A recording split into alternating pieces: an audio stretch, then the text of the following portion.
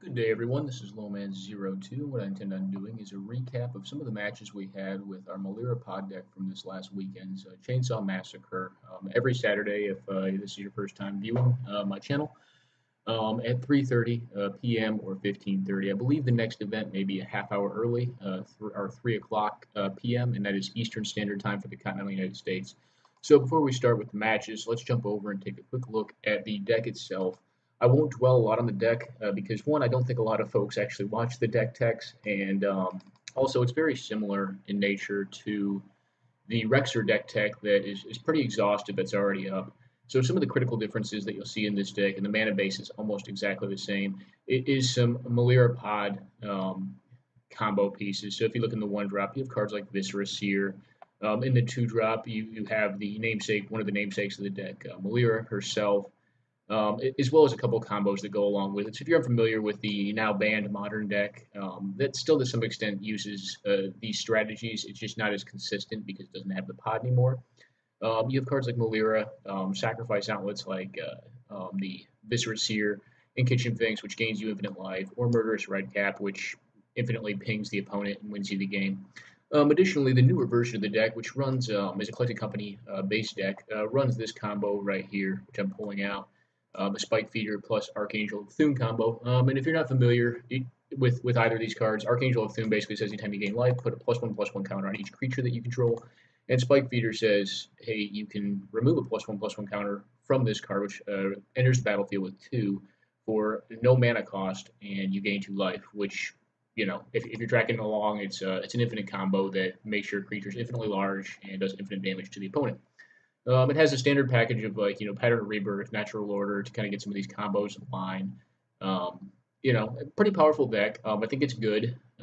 One thing I don't like about this, as opposed to the Rexer build that I have, is that it's a little more heavy. It has a few heavier drops that don't do as much on their own. So like cards like Archangel of Thune, I mean it's a good card. Don't get me wrong, but I don't think it's as strong on its own. It doesn't have an ETB per se unless there's other pieces already in play, or you have the means to get another piece into play the same turn you put this on the battlefield. So I think what you end up losing are some of the enters the battlefield effects and the value that you get out of a deck like Pod. But I think it's a very powerful build. You end up seeing we go to the matches. We went 1-1, had a bye first round, so I guess 2-1 was our technical record. But I'll end up showing you around with the sensei. And at the end of it, just because it is the cubing season for the holidays, I'll show you a couple cube matches that we had, some fun decks, actually some very fair decks that ended up doing very well, surprisingly, in the holiday cube. Also, if you are unfamiliar, this is a Primeval Titan and Thespian Stage Dark Depths deck, so it always has means to that out right there. All right, let's jump into the matches. Okay, so first round we had a bye. Our first round ended up being against Total Hate, who's on a 5-color, I'd say mid-range deck, or almost like it's a five color good stuff deck. Plays a lot of essentially one card combos, very powerful effects. In retrospect, during this, let's go over the keep right quick. So, we look at our hand. We have a Living Death. We have a Grim Flayer. Looking at this hand, it doesn't do a lot early, but if we can get Grim Flayer down turn 2 and start filling up the graveyard and just ripping lands off the top, then I'm pretty comfortable that we can get a massive Living Death and just win the game, outvalue the opponent that way. So that's kind of what we're doing. One curious thing about decks like Total Hates, and kind of what I was lamenting, is I had been deciding between this deck and not a Stompy base, but a red green based Blood Moon Valakut Scape Ship deck that runs a very large volume of a non-basic hate, which during this tournament would have been awesome because I think we had about over half the players lost to Blood Moon, or should lose to Blood Moon. So what we'll end up seeing here in this play is he ends up briberying, and you'll see this series of games is quite brutal. I think we get briberied 3 or 4 times, and we get natural ordered by our next opponent, I think 2 or 3 times. So, some high power level games. But here you see we managed to kill our Primeval Titan, which we're very happy to do because of the Living Death. And right now we're just really hoping that he does not wasteland us, and he passes the turn back to us. He does not, which, well, we probably should play around counter magic here. The way I'm looking at it right now is I already have a Karma Guide in hand. If he manages to counter this spell, I can Karmic Guide back the Primeval Titan and get our combos into play, and or Eldritch Evolution to win. As you'll see, our plan ends up working out. We completely outvalue and force him to use his Wasteland. He, at this point is on a slightly different deck than what we saw during the last series we played against him with our Rexer deck. In that he's not playing as many creatures in this build. From what I can tell, it looks like it's more of a 5-color good stuff in Planeswalkers deck, which is fairly powerful, because Planeswalkers are really in and of themselves card advantage because they have a reoccurring effect if they're not removed from the board every turn. But right here, he's able to deal with a lot of our threats, but at the end of the day, we can just attack for lethal, we can just hit him once and the game's over. Okay, so next match, or next round. Okie doke. All right, so we see here this hand looks pretty good to me. So it's got an Enlightened Tutor, which can get me my Recurring Nightmare. It's got an Eternal Witness to either recur the Enlightened Tutor or another card that we put into the graveyard, depending on if we end up not getting enough mana or drawing too much of it. So I'm pretty happy to keep this one. I do not cast my Enlightened Tutor if I remember correctly the first couple turns. I don't want him to know what I have in my hand. Oh, disregard. No, I do cast it just to get it out of the way. I don't want land at this point. So actually, correction to all. I actually kind of like my line a little better here. So what I ended up doing is casting the Enlightened Tutor to get the Sylvan Library, planning on using the Eternal Witness on 3 mana or 4 mana to get the Enlightened Tutor back at a point in time in which my graveyard is more full and Recurring Nightmare is more viable play. So what this will let me do is trade my life resource in for cards and get up on cards post or vice the opponent, which is on Planeswalker. So I think inherently, if his deck works, which I tend to think that decks like this have a very high probability of beating themselves based on their mana base, and or they're just very vulnerable to mana based disruption. I think he's able to get up on card advantage a lot easier than I am, though, if his deck works. So Sylvan Library is what I end up going for because it is a viable turn 2 play and it allows me to draw many cards. So he plays out Wargate, gets his Deathrite Shaman, which is not a bad bet because at this point he knows we're a graveyard-based deck, or we can use our graveyard as a resource. So we end up playing out the Eternal Witness on turn 3 so that he can't nerf our Enlightened Tutor. Fine. We see a Bring to Light, which, again, 5-color greedy. Sometimes he gets there, and he's able to find Bribery, which, as you'll see, bribes us. For an Eternal Witness, gets Bribery back, or correction, he bribes us, and then Eternal Witnesses off of our Woodland Bellower off his own Eternal Witness to get Bribery back and re-Bribery us. So we I think had a very strong start. We're just getting battered about the face and shoulders right now. In rock hard advantage, and he's pulling just decent win cons out of our deck. But one thing you'll see we've done is we've managed to pull out a lot of our more powerful creatures in Primeval Titan and Sun Titan. So he's not going to get up on mana. I believe we don't get counters here. So we play the Protean Hulk out. In the hopes that he's forced to kill it in some way, shape, or form, or we get our Recurring Nightmare into play and kill it. So you see, we draw a Recurring Nightmare, and right now, not all is lost. But I think I misplayed this Dromoka's command. I think what the plan had been is to put the +1/+1 counter on my guy. For some reason, I think the +1/+1 counter goes on his guy. It's a mistake. You see that we get Mystic Confluence, and at this point, I'm thinking in my head, and not to be salty, but I'm thinking in my head it must be nice because you really see the wide array of cards available to the 5-color mid-range combo, really 5-color good stuff. And when you see a card like Mystic Confluence, Wargate, Bring to Light, Bribery, Eternal Witness, with multiple and Obnixilis all in the same deck, it's very impressive to get a mana base like that to work. And when it does, you can see that it's extremely powerful. And even though I think the deck we're playing is extremely powerful as well, it's a little bit more moderated and a little more safe. I think on a consistent basis, it is advantaged against this matchup. But as you'll find out, we do not win. So we go to game 3. And this hand's fine. We've got a Secure Tribal to ramp into 3. We've got the Gavany Townships. We can play mid-range with this hand. We get our basic out. See and explore our hands. He's on 3 as well. we end up waiting. We're going to end up casting our Restoration Angel regardless of what happens here because we wanted to start playing mid range. With Gavany Township in play, I think it's a pretty viable technique. We end up playing our Dryad Arbor, something more we can pump, play out all our little 2 mana threats because right now we're just expecting to go beat down on him. We see he kills off our Gavany Township, get it back with the Eternal Witness, one more thing that we can, pump up with the Gavany Township. Trade off the a Voice of Resurgence there so that we can, really go into beatdown mode, see him play a Garrett, which we're not happy to see because it kills one of our guys off. End up attacking in, and, this may have been a mistake, so let's pause it for a second. This may have been a mistake. I only sent one threat at the Garrick because I wanted to drain his life as much as possible. Now I'm looking at my hand, right now, and I was then, and it's obviously not good. I have 2 lands, one of which is barely even a land because it doesn't even produce mana for me. It's a combo piece. But what I'm thinking in my head is, hey, I get him down to 1, and yeah, he has a tutor on a stick, but he's going to need to have 2 cards to deal with 2 of my threats, and or he's going to have to gain like a whole host of life, because right now, he can put another ground blocker down, but the angel is going to be in the way at this point, and he's got to deal with that.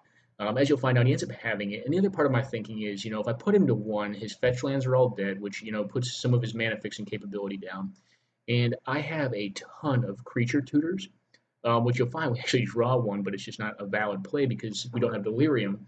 And if I get any of them, then, my cards like Murderous Redcap, to a lesser extent because it's black-red, not green, but Siege Rhino becomes a very valid win con, and I, get that thing into play, and he's just dead. And the game's over. So as you'll see, it doesn't end up working out that way. We probably should have killed the Garrick Vice. So we see Soultide Charm plus a 4/4 comes into play. So we're in a lot of trouble at this point. We can pump our guys, but neither of them have Trample, so we can't really get in with any sort of value. So we end up staying back. And to some extent, we're lamenting having sent in our Voice as well because it's obviously protection against counter magic and pumping the Voice is generally more benefits. So you see we draw Traverse and with 2 card types and Traverse may be a more questionable one.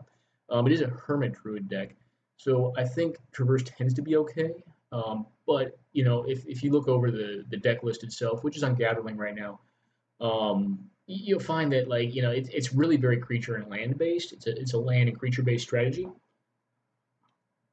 So it may not always be a valid assumption that we're going to be able to get to Delirium. In this case, we don't. It's just a dead card in our hand. It's just an extra basic out of the deck. I think we eventually cast it just to thin the deck because we're desperate. All right, so we've been briberied again. That Sarkin's really doing a lot of work for him right now. We find a prime time, cool. We end up playing it out. I think we pull one of the DD combo pieces into play, and then I believe, a Homeward Path. He draws again. And I believe he ends up, Acidic Slime. He gets Acidic Slime off of the Sarkin, which is very unfortunate for us. See, this is one of the things I was talking about Archangel of Thune. It doesn't have an effect when it comes into the battlefield, but I mean, we're still not just dead here. But you see that he's got cards like Silumgar's Command that deal with it quite handily and get rid of an additional threat. We see he's found a way of getting back at this point in time his bribery, so we get bribed again. At this point, the game is pretty much over. We do have the DD's combo, but Caracas is going to stop that. So, I mean, it's not even really a viable play. We see Shriek Maw come down off of a Garrick activation. Gets rid of, let's check. I think our Archangel, so we can't heal ourselves. And he finally attacks in with his Creeping Tar Pit, which, in retrospect, let's pause it right quick. And I go back and find the turn, but it involves the Snapcaster turn. And what I think, and he may have just missed it, or he may have been trying to play around something like Dismember or something. I don't know. But there was a turn that all of these 1/1s, and I believe it was either a 3/3 token. There was all the 1/1s and like the little creatures he had, in combination with an Alpha Strike involving the Creeping Tar Pit and use of the Snapcaster the turn it came in to play Vindicate on one of the blocking threats I had, would have enabled him to kill me. And I believe it was 2 turns prior to this. But I don't know what the opponent was playing around. I don't remember what my hand size was at the time. So he may have very well taken the proper line in this case, but I think he could have closed it out 2 turns prior to this. On one of the turns, I attacked with a flyer. So just for note, okie doke. And that is the game against me and Total Hate. Pick up a loss. Round 2 of the tournament, round 1 that I play. Last round opponent, Signalis. And lo siento if I misenunciate that, Signalis. We play a 3-round game. He's on mono green. They sometimes change it up. He's a Team Bija Grigu team member, but they're typically on a mono green mix. So I believe, yeah, I end up Green Sun Zenithing for Dryad Arbor to rank myself to 2, play out Kitchen Finks the following turn to kind of an early / mid range beater down. And next turn right now, I'm kind of looking at a very less active turn. So I get Wastelanded. I have it comes into play tapped land. What I intend on doing is morphing the Den Protector, but with Wasteland, that kind of takes me off. It's a tempo play. I end up Worldly Tutoring here after he plays the Master, which I'm not extremely happy to see. Get the Wood Elves out so I can ramp myself back up and hopefully land the Academy Rector at some point in time, so that I can fog his blocks. And really, what that would force him to do is just kind of wait until he has so many 2/2s that he can attack into it, and I'm gonna die. So you end up blocking out there. Kitchen Finks is on a -1 counter. He gets rid of the Kitchen Finks. We end up convoking at this point in time, I believe, for one of our mana dorks. Yeah, for Death Right. And yeah, no, I think that's right. I think Death Right was the correct play there because it has a few more options on it. We do end up finding a land, which is great. We're mana starved right now. Play on our Academy Rector so that it disadvantages his attack with Primeval type. But at this point, we know we're pretty much done. I mean, that Gaia's Cradle, which I haven't seen that art yet. It's pretty interesting. And the Dust Bowl, plus all that mana production and the large threats he's got, we're in some trouble. We end up sniping our own Academy Rector to put a Pattern of Rebirth into play so that we're hoping he won't want to attack. But as you'll see this next turn, I believe he gets some sort of Elvish Mystic type effect. Yeah, so Green Warden of Marasa. It targets Natural Order, and I know this deck very well. I know that what he ended up getting, or what he would end up getting off of the Natural Order when he cast it would be Craterhoof Behemoth, which just wins the game on the spot right here, right now. I can't beat that, so I just concede at this point. All right, game 2. No, I think that was a fairly fortunate draw for him. I mean, getting to Natural Order twice, getting Gaia's Cradle and Primeval Tight into play is pretty much the dream when you're playing green. That's like exactly what your deck wants to do. So you see we get an early Death Right down, get Library down turn 2. He's got a fast hand as well. Looks like he's got 5 mana at his beck and call if he doesn't have any more land in his hand, but likely he's going to be up to 6 next turn, which is prime time range. We're kind of hoping, hey, he's got a big mana dead end draw. And it kind of looks like that may be the case. When he's casting Cultivate, I'm like, hey, I'm fine with that. Cultivate's not a problem. But I see his Cradle and I see Pelucranos, which is not a high-end threat, but I mean, it's a good mid-range card. Worldly Tutor, at this point in time, we're thinking Primeval Titan. We get very unfortunate and don't find a land in the top couple cards, so we play on our Grimflayer. Is a 2/2, hoping that we can kind of get rid of some of the junk on top of our deck. If we found a land, I think, would have been a lot. We ended up winning this match, but I think it would have been a lot easier to win this match. But then again, in retrospect, you see an Ugin come out the following turn, and, had that come out the turn we cast a Primeval Titan, we obviously would want to lose that resource. So I guess in some ways it works out to our favor. But you see Containment Priest kind of do its thing. It doesn't really help that much in the situation, but it does kill the Ugin, which is awesome in combination with the Treetop Village. So we do get our DD's combo into play after we cast Primetime Titan, finding another land. We end up putting it into play now because we want to get Wasteland on his turn, and we just want the blocker, and we don't believe he has a way of exiling it or dealing with it.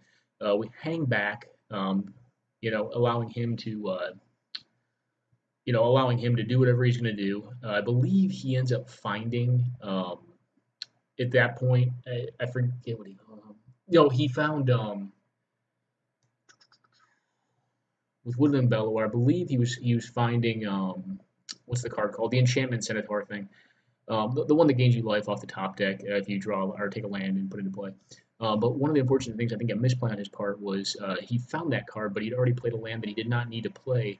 And if he'd been able to go to 21 life, his outs to winning this game go up a lot because I can Alpha Strike or I can strike in with my Merit Lage do 20 damage, and he's still alive. And if I have to pass it back to him with that much mana on a Pelucranos, he can probably wipe enough of my creatures at that point in time that he can attack in favorably, or at least hit me with one guy because our life is so low at this point. So I think in a different world where this is played a little differently, I think we probably would have lost this match. Now, we say that, but we also have a Woodland Bellower in hand, which can find, a Kitchen Finks, or something along those lines that, offer me an additional blocker that gains me some life, puts me up on a life resource, and allows me to block out some of his larger dudes. Because one thing you'll note is right now there's no tramplers on his side of the board, which I'm happy to see because that means I can just chump block all day long and just hit him with my Merit Lage over the top of it. Plus, you'll see we have Treetop open as well, so I mean he doesn't really have a viable attack here. Okay, game 3. So that game was very close, probably the best game in this match. This game, I believe, just more so just is a raffle stomp in our favor. I think this deck is stronger than the mono green deck. The mono green deck obviously has less fixing considerations, but this deck has more power. I think it just has more powerful plays it can make. So we play Miri's Guile. We see him play Pilgrim and then sort of meet our Feast of Famine, which when we see him not play a land on his turn 3, we figure he probably kept the hand on the sword. So right now, what we're looking for, well, cards like Green Sun Zenith define our Reclamation stage. We can get rid of it.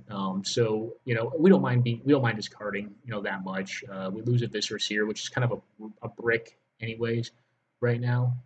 But as you'll see, it'll kind of come into play later on in the game. We play a Murderous Redcap, try to choke him further on mana. He found one, but we hit his Absence Pilgrim and limit him down to 4 mana. So you cultivate come out. So we know his mana situation is going to get better, and he probably has a lot of gas in hand because he did miss his land drops earlier. We Alpha Strike in. He doesn't block anything. We end up Restoration, Angeling the Murderous Redcap to snipe the Elves because we want to limit him on mana and kind of beat with mid-range guys before he gets too big. See a Woodland Bellower come out. And as you'll see, at this point, he does get our Miri's Guile. We end up shuffling because we know there's like 2 or 3 lands on top.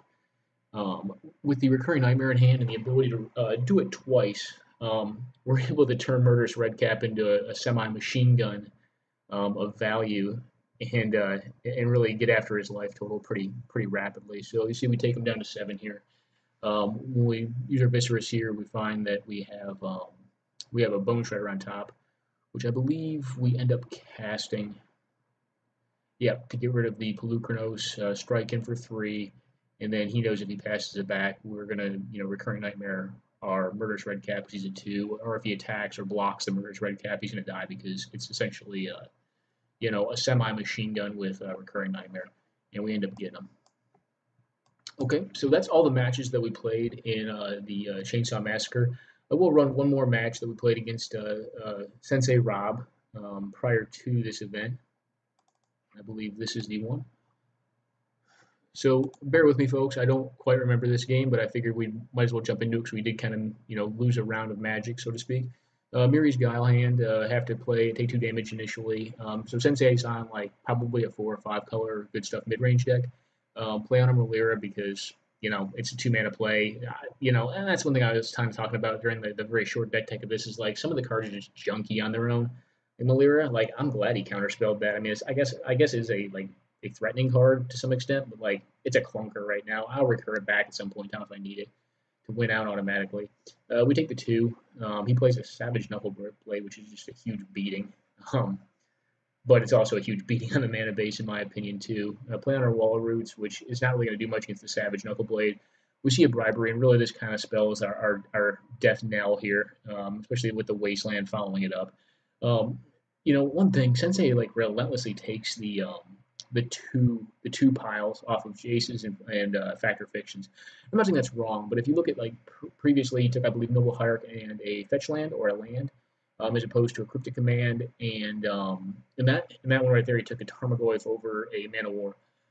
I don't know if that's always true. And I think those were good splits on my part because Man War wrecks me right here. I need to block, or else I'm just I'm dead. He's flipping my creatures back to my hand and attacking me. Like I'm already so low on tempo that I really can't win anyways, but if he does that, he wins a turn earlier.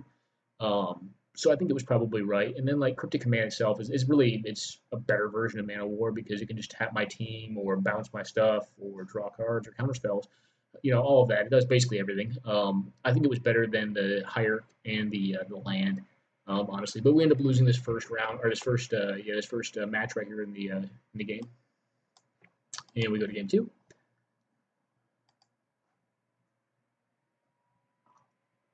All right, basic land, traverse the Uven Wall, believe finding plains, so we can play our Voice of Resurgence the following turn. End up playing it out. We don't play wall roots down here. Keep that in mind because we really don't have a turn, a good turn four play yet. We're kind of looking to draw into that. Find birds, cool. End up playing out, yeah, Bone Shredder, getting the Deathness Raptor. The reason we do that is we know we have a living Death Hand, and although Lotus Cobra and Noble Hierarchy worry me far more than Deathness Raptor right now, what I'm concerned about is what's going to be left after the Living Death. So I want to leave these cards in play because I think they're good, and I don't want them to come back and help him fix his mana, as both do a very good job of that. That's why I end up blocking her too. I think, hey, if you want to kill this thing, go ahead and kill it. I'm just going to get it back when I Living Death you. We end up Living Deathing, correction, we Shriek Maw here. Possibly could have evoked it, but I figure at this point in time, if he wants to attack in or if he wants to kill it, too easy. And, it ends up being, we probably should have. We get 3 additional damage in before we cast the Birthing Pouch we sack into. And then we're going to turn the Shriek Maw into a Primeval Titan, and he just says, nope, I'm done. I don't want to do this anymore. Because we're still at 20 life, so I mean, we're not under a lot of pressure at this point. We can take a couple of True Name Nemesis hits for 4. It's a 5-turn clock. We're going to end the game a lot faster than that with a Dark Depths combo plus an active 6/6 Trampler in play. So that's game 2 in this match. And keep in mind, this is not part of the CSM from this last Saturday. This is just a casual match that Sensei Rob and I played out just for fun. So we Wasteland turn 1. I think that's probably, I think you want to do that. I mean, some people would argue against Wastelanding turn 1, but against a 4 to 5 color deck, I figure it just has some ways of getting people. So I'll stop it here for a second. You'll see an interesting play on our part. We end up blocking with our Hermit Druid, and some of the banter you see, like the chat message down at the bottom, is Sensei saying, well, I never expected you would block. So if you look through our hand, like we have a very powerful hand with Recurring Nightmare. And that does combo on well with Hermit Druid. I've seen that he's on a mana constrained hand. He only has 2 lands, and that thing makes mana, the Rattleclaw Mystic. I'm not constrained on mana, but I have a slower hand. So, I just think in my head, like, I have eventuality. Like, if he doesn't have the lands he needs to play his cards, like, it's a 5-color deck. I'll block him and cut him off from an additional, green, blue, or red mana. And to me, that's going to assure a higher probability of game win than if I just save my Hermit Druid and, go windmill slam my graveyard my library into my graveyard to set up Recurring Nightmare shenanigans. Plus, like where the game state's at, I'm only gonna be able to Recurring Nightmare reasonably one time, and the card that I would most want to get is already in my hand right now. So I don't know, it's questionable because you could have Hermit Druid or use the Hermit Druid to plow through the library and maybe hit a card like like the I can't think of it. The tutor card, Hulk. So you could have gotten Hulk and then recurred it off of the Hermit Druid and then sacked it with the Phyrexian Tower and gone through the whole combo. But I'm thinking, he's stuck on 2 lands. I can win this regardless. I have an even Mind Sensor as well to back it up. And if he plays a fetch land or anything that tries to hunt a land, which I know he plays a lot of, he has the 3 visits and like the analogous card with 3 visits, I think it's Nature's Lore, then even Mind Sensor is likely to get him pretty decent. So as you'll see, I think our plan ends up working out. He's mana screwed. We play out the Mind Sensor, end up playing out the Rector here, which it's kind of like cool. I know I can sacrifice this thing, but I already have the enchantment I'm looking for anyways out of it. We end up getting rid of that guy. I believe playing out the Primeval Titan this turn. We have Petter Rebirth in play. It's just shenanigans at this point. And he knows, hey, this game's over. I'm stuck on 2 or 3 lands, I guess, at this point. And my opponent's going to be on, 6 with the capability of producing 7. And up to 9 the following turn. So it's just, that's it. Okay, so those are the matches that pertain to the Melira Pod deck. Deck list is up on gatherling.com. What I'm going to do now is go through a couple of just cube matches. So let me see if I can pull up the deck list for these 2 cubes. So I've done 4 cubes. Oddly enough, in the four cubes I've done, I've gone 2-1, 3-0, 3-0, and 2-1. And the most unfair deck that I had was a storm deck. And ended up going 2-1. It's funny to me because the two most fair decks that I played, which was mono black disruption slash beatdown, suicide black, I guess, and rug mid range were actually the ones that did the best. And some of that, accounts to, you know, for instance, like league play versus single limb. So the rug mid range deck I played in single limb. I think there's a chief difference. I mean, one, you generally have stronger players in the single limbs, but also in the league, a lot of folks draft a lot differently in it because they know they're not going to be playing against certain things, which is odd to me. I don't tend to hate draft, but I mean, if there's not a viable option for me, I'll take something out that I know will just beat me, like, for instance, a Tinker or something like that. But if there's a card for what I'm doing, then I'll do it. But let's go real fast and see if we can find these two decks in the bazillions of cube decks that are in here. Um,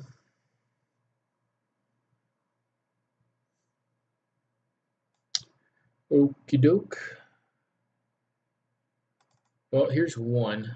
Yeah, this is the rug mid range. We'll do this one first. So this is a holiday cube.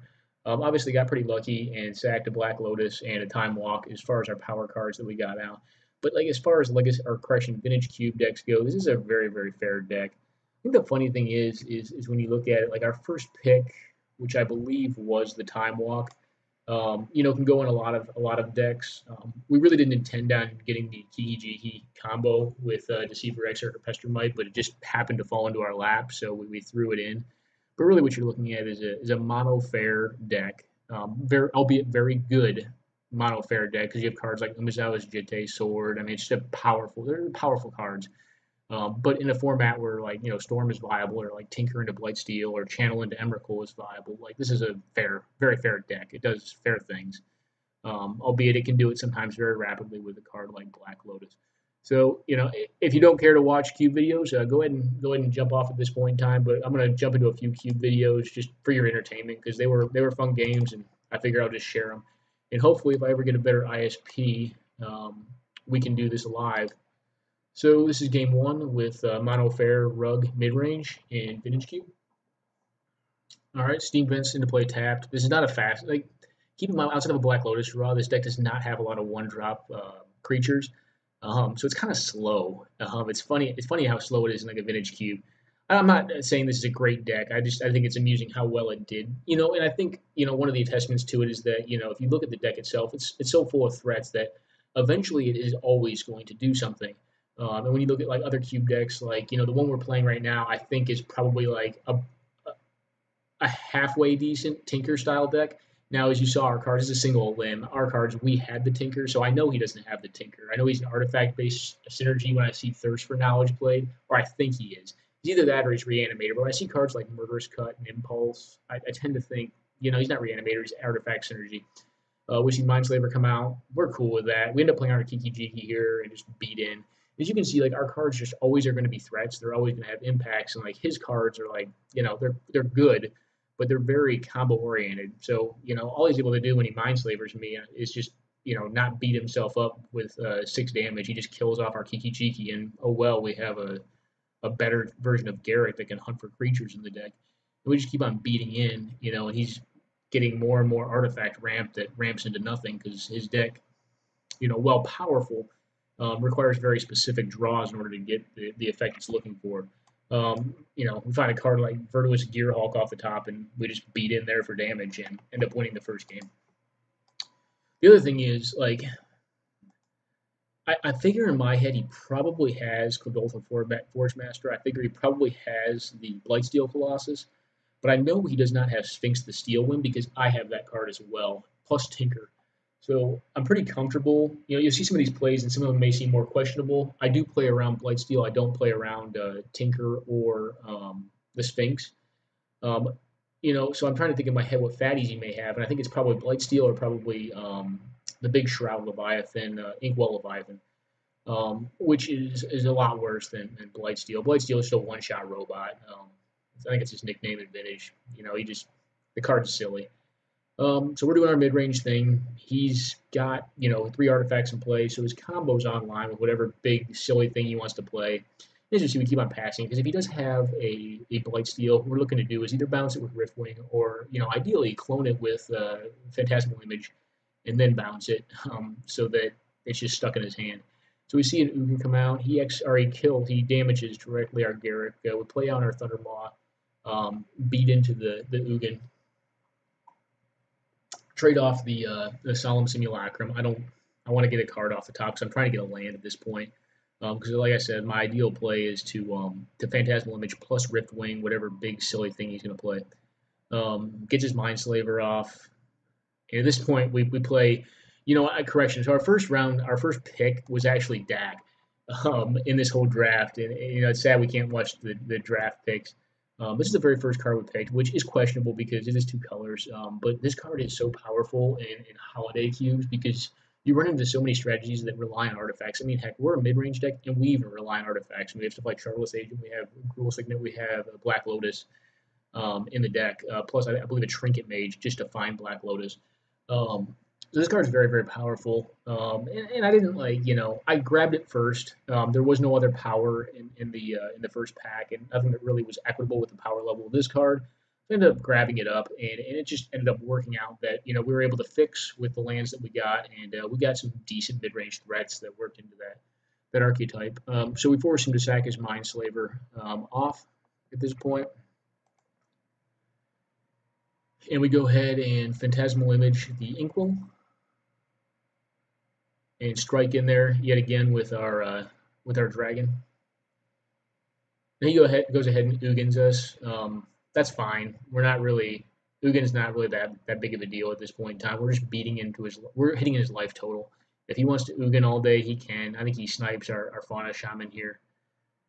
He beats in to hit our life total. I don't know why. He probably should have conceded here because I don't think he doesn't have anything that can stop us from winning right here. We end up just beating him with a copy of his Inkwell, which Inkwell is like the perfect card to Phantasmal Image because of Shroud, obviously.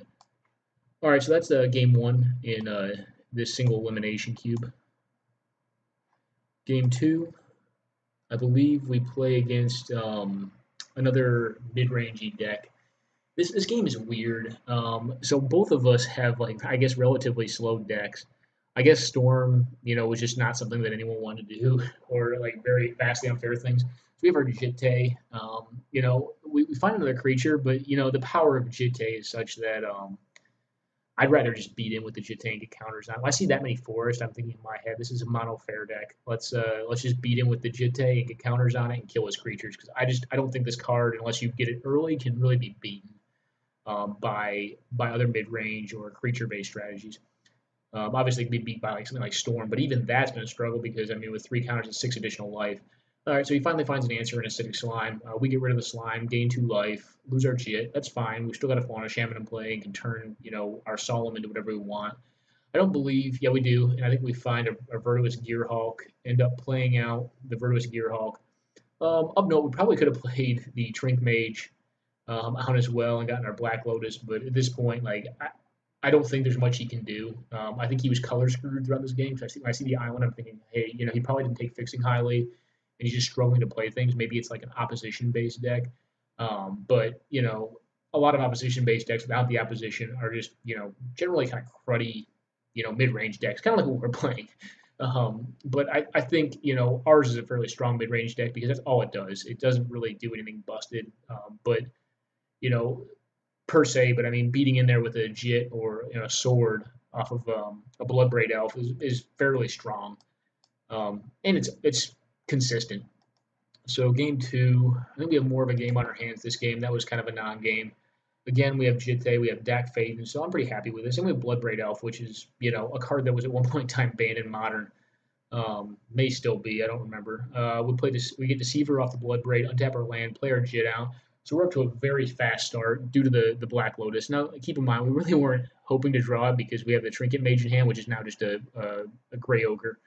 They can really do little for us. We get an Umezawa's Jit in. Questionable play. We do attack him with both, force him to block. I want to keep him off mana.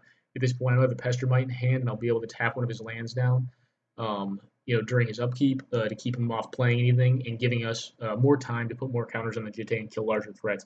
we find Riftwing, we're thinking in our heads, this game's over. He's going to be stuck on 4 mana, and whatever he can do on 4 mana, that's what he's going to do. But either way, I mean, what's he going to play? Thrun the last troll? Well, I know he can't play that because we have that in our board. But there's not much in 4 mana that's going to stop what's going on right now, especially in this strategy we assume he is on.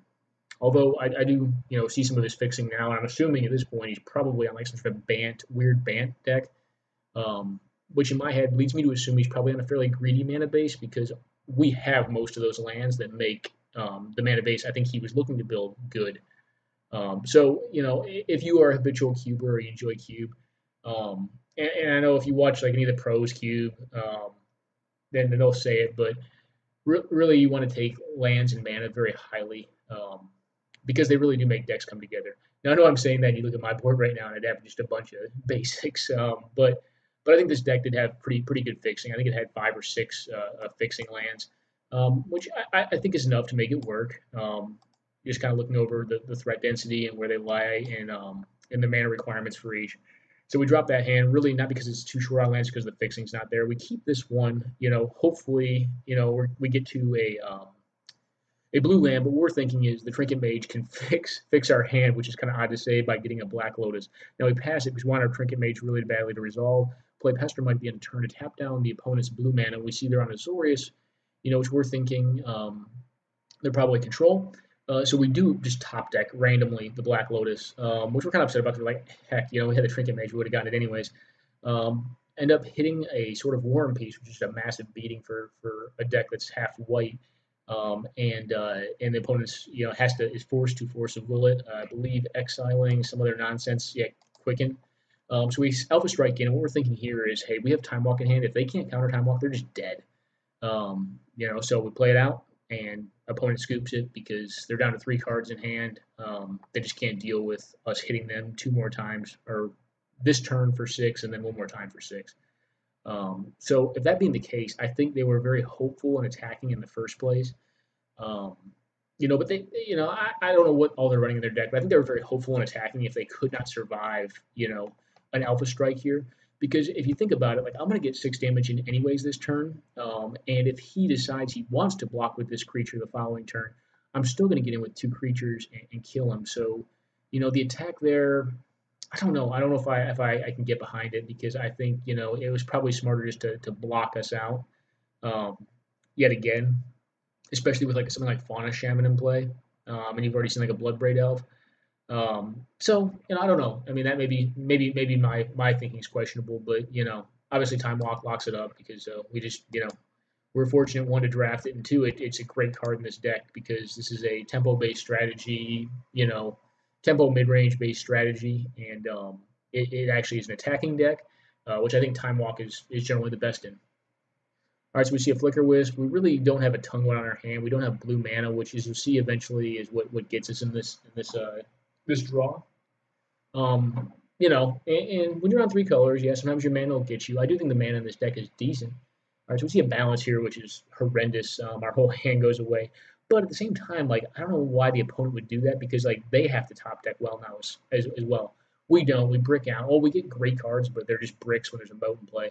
As you can see, we're just finding every equipment in the deck. And we do have a decent number of flyers. We can get through this. We find Black Lotus, which is, might as well say brick on it again. And he just happens to top deck every flyer in the deck. And, we're in a lot of trouble at this point. So, I don't think that was a good example of how to play balance. I mean, it worked out because he got rid of our cards, but I couldn't play them anyways. And I think if you sit back and you're the opponent, you think about it, like, why isn't the guy playing? Well, he plays a 3-color deck and he has no blue. Finally find the blue, find additional land, and have to scoop him up. So at that point, let me think through what I was thinking. So I was down to 3 life, fetched to thin deck. I'm trying to think through what I was hoping to find at that point, and it was probably something silly like, it would have been like Pestermite, a flyer that can tap one of his attackers, and I can equip up.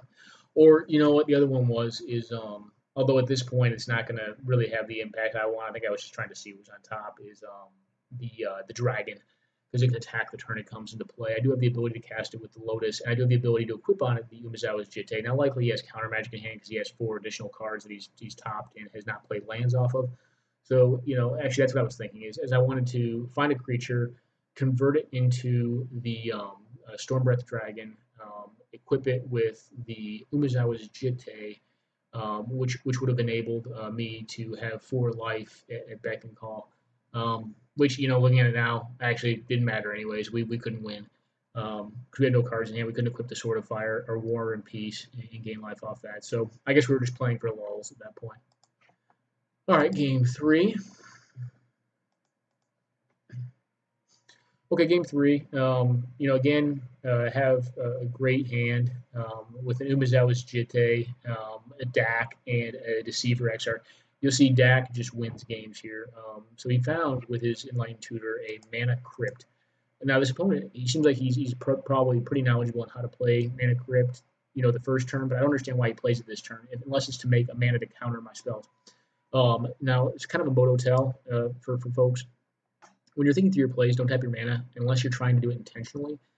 He taps these 2 mana at our end step, and in the colors he's in, I assume he has a disenchant effect for Umezawa's Jitte. So I know he's on that card at a minimum, which leaves 3 cards that are 2 cards that are unknown. I know he also has in his hand at that point in time a Mana Crypt. So I think what he's trying to lead us to believe is that he has a counterspell in hand. That could be it, but I don't know which one it would be. Maybe like Dismiss, but I don't know if that's in the cube. He doesn't have Cryptic Command up, so I think in my head, like, hey, if I leave this thing standing, there's a reason he played it this turn. I think it's an investment for the next turn. Although I don't know why you play the Crypt. I don't know if you're not going to use it that turn.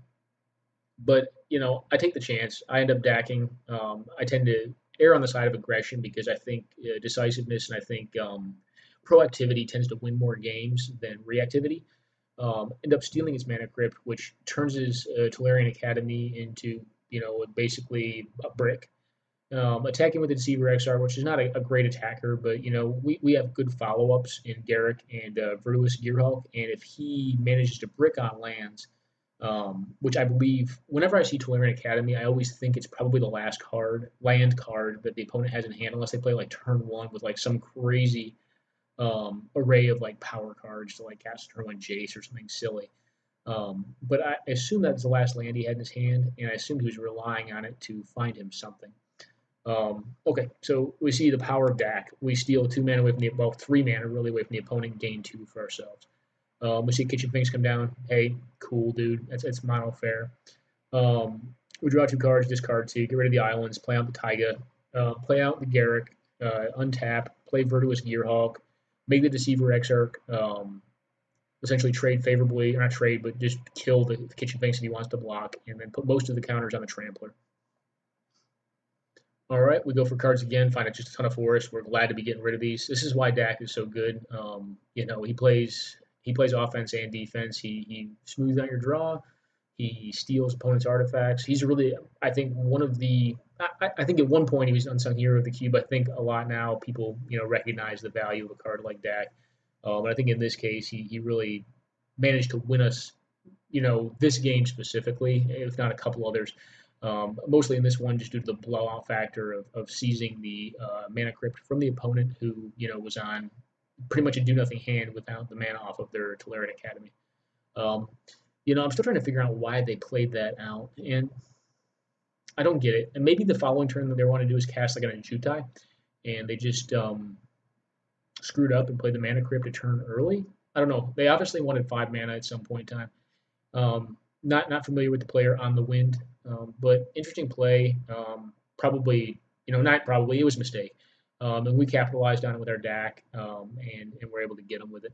So a good series of games. We'll go into one more cube, and we're not going to go over the deck. Let's just say that, we did 3-0 this. I did not expect to. This is a bad deck. But I'll tell you, I think we managed to make it work because it's so disruptive. So this is a mono black deck in Vintage Cube. It does have some of the stronger cards that you can have in mono black, to include like Thoughtseize. It has like basically every discard spell with the exception of the Inquisition to Coastline. It also plays Necropotence. So what's funny is Necropotence. I think people tend to associate with being a combo card. In its origins, it's an Ice Age card. It was actually supported in a beatdown style deck. Now there was control versions of Necro as well. There was a million versions of Necro during Necro Winter and Necro Summer.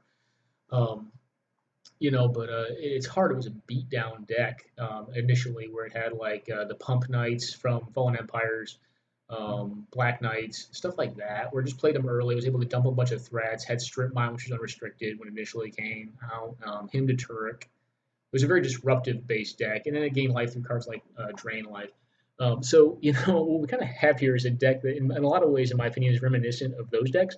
It has some stacks effects like Braids, Cabal. It has cards like Ophiomancer and Bitter Blossom that combine well with Braids, Cabal, and then it has cards like Necropotence that just are able to accrue you a large volume of card advantage. And because of our efficient threats, we're able to dump our hand and then redraw. You'll see Necropotence actually takes a couple games. We see Delver, which I don't know. I don't think that's really a good card in Cube. You get to a very specific deck to make it work. But as you can see, like right now, like I have so many threats out. This deck is quick with its threats that even if it were to flip, oh well. We do play the Thoughtseize out there. I think wisely we could have played either Braids or Necropotence. But we see the opponent does have a Drain. So I figured I put them on counter magic at that point and said, hey, let's fleece some stuff out of their hand. We see them Sower Temptation, our Ophiomancer, which we're fine with. We know we're gonna this turn I believe we Necro like right away. When we see the mana is tapped, we just Necro for the fences. I don't think we go over 7 here, which I don't think, depending on what you were playing back when Necro was first a thing in Ice Age. I don't you could do that, like you go 8-10, but normally you didn't go too high because if you think of Necro in the context in which it's played now, it's played as surely a combo card. I'm playing it here as really just an engine to progress, actually a relatively fair plan. Which is how a lot of the original Necro decks actually played out. Even though now, I mean, it's kind of tied to being a Storm card. So we end up having the Desecration Demon, which hey, I think you probably saw my text or chat in the in MTG Salvation. This card works again. As you can see, the opponent does have the options to sacrifice 2. We end up playing our Braids, which may seem questionable with him having an Ophiomancer in play, but since the Ophiomancer token is gone, and I know it'll go on the stack prior to my Braids trigger, I end up playing the Braids down. I end up skin rendering the Sower, dropping his critter count down, play out the Collective Brutality on all options just to dump my hand down again so I can make more room. End up getting, I believe, his Time Spiral so he can't get a new hand. I don't want more hands to be drawn at this point. And we have Lethal in the air. So really, I think that showcases the power of Necropotence in a fair deck. And honestly, I think Necropotence is probably better in a deck like this in the Vintage Cube format than it is in the Storm deck. Primarily because you have so many available draw 7s in the Vintage Power or in the Vintage Power Cube. That a card like this, which doesn't instantly give you those cards, it has to wait till the end step, and you have to allow the opponent to untap, is actually probably one of the worst draw 7s. But in this deck, it's just fine. It's great, actually. And because of its efficient cost, it's better in a deck like this than, let's say, Yawgmoth's Will, or correction, Yawgmoth's Bargain, which is better in a Storm deck and make a lot more mana more rapidly, because we don't have a lot of ways of making mana rapidly in this deck. Outside of, and I know I see a Mox Jet there, but we do have the Miser Mox Jet in the deck. All right, so next game. And just keep in mind, I didn't note it before. This is a league play. So leagues are awesome because they're just so convenient. But I tend to find that people draft really weird in leagues, and like I was talking about earlier in the video, and they tend to be less competitive games. So we end up playing our Street Maw here. We figure, with looking at the colors he's in, he's got a lot of spells. Why we want to risk it and have that thing, pop out and knock all of our Fairy Rogues back into hand. Okay, so we play our Desecration Demon. We figure, hey, let's get the beats in. He Sower Temptations it. We're not too worried about that. I believe we animate Dead the following turn to get rid of it. Yeah. I think in retrospect, I think I was looking just to end his life total as fast as I could. When we see that, we're high tide into Frantic Search. We know he's on some sort of Storm combo, probably I can't imagine Tendrils, but he likely has Brain Freeze in his deck. So we start eating his hand apart, and now we kind of know what we're playing against. Oddly enough, opponent Frantic Searches uses his rock as opposed to his lands to do it, which is odd to me because he doesn't want to get the untap. He ended up drawing Mana Leak. That stinks. But oh well. If he's drawing Mana Leak off a Frantic Search or keeping a Mana Leak off a Frantic Search against this board state, I'm fine with that. He gets our Necropotence, but we're at a point in the game state where if he's not getting rid of all this stuff or killing me on his turn, then he's not going to win. Okay, so next game. Actually, sorry, folks, we just played this game. So that's the end of round 2. Round 3 against a Johnny Gold. So you'll see an interesting matchup here. This is one that I didn't really, if I had known what I was playing, I wouldn't have expected to win because he's on mono red aggro. We ended up pulling some pretty good draws against him and ended up pulling it out. Interesting to note here, I didn't play the Mutavault, and in this format, so I don't know what I'm playing against, but once I see the mountain, I'm glad I didn't. Because Rashad Port, Wasteland, and Strip Mine are a thing in this format. I see an Eidolon, which I'm happy that he plays that out because I have a Liliana, an active Liliana in play, and I'm able to attack his hand and the pool at the same time. Now, Desecration Demon does a great job of going over the top of red deck wins because it's 6/6 flying that forces you to sacrifice every turn. It's just going to outrace you. So I'm not looking to play Bitter Blossom here because I think the card is 1 too slow and we don't want to take any more damage than we have to. We don't know what they have in hand. But mono red can just come out of nowhere and win games. We see a Koth, which is like a hallmark card, bread and butter of the red deck wins deck. Ends up knocking out my Liliana, which I figured would happen anyways. After it knocks a card out and kills a creature, I've got my 2-for-1 out of it. Now with Forcem here, and I don't think this is a good play. Well, maybe he has to. I don't know. He doesn't want to lose his Koth, so what he's playing around. What he essentially does to save his Koth, because I think that's what he believes to be his means to victory.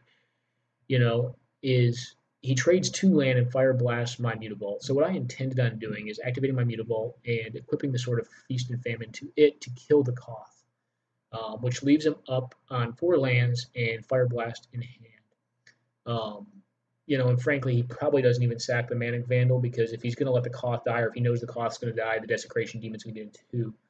But what he does in order to save the Koth, I think he thinks that's his only path to victory, is he sacks his 2 lands, Fire Blasts my land, and then sacrifices his Manic Vandal, so this Koth will stay on the board, which honestly is an exchange rate that I'm 100% fine with. I don't think that's a winning strategy, but then again, he may just not be winning from this point whatsoever. So, yep, sacks his Manic Vandal, ends up finding, Hell Rider, so he makes mana with Koth, which is odd to me. Plays on his Hell Rider. We find an Animate Dead, animate the Avalanche Riders. This is probably a misplay. Actually, it is a misplay. We shouldn't have attacked with the Avalanche Riders here against his Koth. We should have just left it alone, but I wanted to keep him off mana at that point. He attacks in with another mountain. We don't keep that, obviously. We're hoping for a land, hit our land, Necrotal his 2/1, and at that point, the game is over. He knows we're going to hit his Koth. He's on 0 cards, and I would hit his Koth here. I'm at 10 life. It's not worth the risk of getting hit for 4 additional damage, plus a 1 mana, 3 damage spell. I'm down to 3 at that point. It's just, I'm winning the game on the board, but, to play around the top deck, even if he's on 0 cards, red deck wins can kill with 2 lands. So I think the right play is to kill the Koth, regardless if I have the option or not of attacking him or his Koth with an 8-power flyer. So that's the game. And plus, let me do the math right quick. That'd be a 10-2. I wouldn't kill him next turn if I hit the Koth this turn. At least ostensibly. I would not, depending on what my top deck, I guess, was. I mean, if it was, for instance, I do have Collective Brutality in the deck, then I could. Okay, and the last game against Mono Red. Okay, fine keep. I like him to Turek against this matchup, and Brain Maggot's fine. So we see Young Pyromancer come down. I instantly Shriekmaw that. The red deck wins does not have a lot of ways to gain 2-for-1 advantage or virtual card advantage. And a card like Young Pyromancer does that for you. So we see the Koth and a Mountain go into the graveyard, which we're happy with the Koth. We see a Chandra come down, and we're like, wow, this is a very Planeswalker heavy deck. So one interesting thing to note, and I didn't, we didn't cover really. I did a very short. Actually, I didn't even look at this deck, but we had actually a lot of reanimation effects that we managed to pick up because I guess no one was playing the deck or wanted to play the deck, as well as a couple fatties. So 2 of the fatties we ended up bringing in, they weren't in our main, were Iona and Sphinx of the Steelwind. We did not have the Entomb. We had the Buried Alive, We had cards that could discard out of our hand, like Liliana, and then the 3/1 flying fairy thing that can discard. Plus, we had, I believe, Recurring Nightmare, Animate Dead, Exhume, which we didn't main deck because they just weren't good enough in the deck because we really only had like Sheldred at the very top end. So we ended up leaving it was Animate Dead because it hits both players' graveyards and the Sheldred. Because sometimes this deck can just get to 7 mana, but really it was just kind of like a miser reanimation plan that can kind of go over the top of like mid-range decks that I think tend to beat this kind of deck. But we didn't play all the other reanimation effects. Now I picked up Iona at some point in time during the draft. I believe pack 3, like pick 7 or 8. Um, and knowing I had this, I'm thinking in my head like this card just wins the game against mono red. So if I put all my reanimation effects in there, already having a decent amount of discard, not to mention my own discard that I can target myself with. If I can reanimate this Iona, I'll just win the game. He can't beat this card. I just see that end up being kind of a fallacy because he does have the Shrine of Burning Rage, which I believe comes into play, and it kind of makes that line of play a little bit less valid, even though it is open to us in this game. And it may have been right. So we see Zergo come down. Hey, cool. Chandra on 7.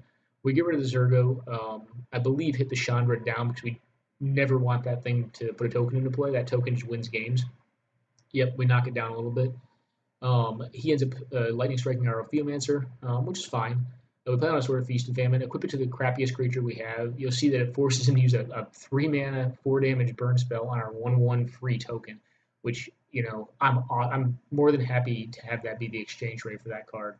But he knows he can't discard as well. So we end up equipping it up. We're kind of lamenting that we hit our Buried Alive because we already hit all our fatties in hand. So Buried Alive is kind of a waste of 3 mana. We wish we'd hit it earlier. We look at the deck and say, hey, no, we're good. We don't want to dump any of that out. We'd rather draw that stuff, and we'd rather not waste a card like reanimate the stuff that's already in or that is still in the deck right now. Turn on the Mutavault, and we're just swinging for the fences right now, trying to close this game out before Shrine of Burning Rage can outvalue us. Obviously not casting Thoughtseize. We find an Animate Dead, so at this point we know that our Iona combo is live, but with the Shrine on 3 counters, I just don't want to take damage. See a dual caster come out, pump the Shrine a little bit. I forget what he blocks. He blocks the thing that gives him a Hell Rider, but since he's getting hit with a sword anyways, he dumps the Hell Rider. And I did think through that. I thought, well, if he has a flash creature or a damage spell that kills this thing, how do I get rid of the Hell Rider? Because I don't want to get hit with the Hell Rider at all. So Exquisite Firecraft comes into play. We went on to 8. But at this point, the game's pretty much over. And we end up doing is more of a techie play. It's kind of funny. Is we reanimate it on his Hell Rider for lulls to kill him with his own card. Because I believe, before the damage even hits him, he'll be dead from the damage stacked during attacks off the Hell Rider and 3 creatures. He's on 3 life. So, not a deck I expected whatsoever to go 3-0.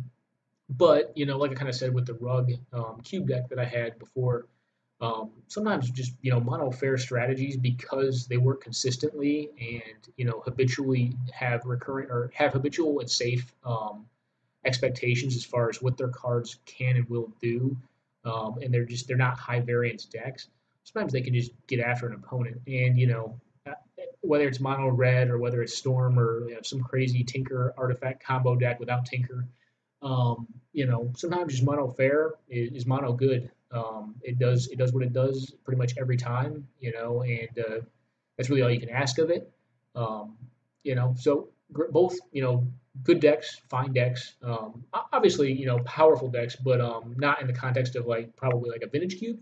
But they're both able to get after the opponents. And this deck right here, surprisingly, went 6-0 in all of its games, which I never expected it to do. But because of the disruption and the decent creature package and really the equipment that it has, it just it wrecks shop on a lot of these decks. So I hope you enjoyed. I hope you had fun with the cube drafts and also some of the games with Melira Pod.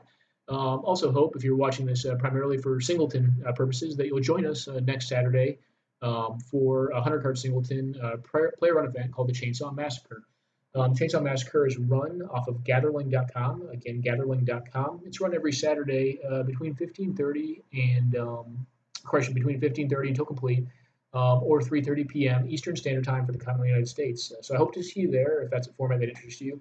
And if not, I hope you enjoyed the videos regardless. And, hopefully sometime I'll see you in the queue for Cube because I think it's one of the next 200 card Singleton, likely my favorite format. All right, thank you very much and take care.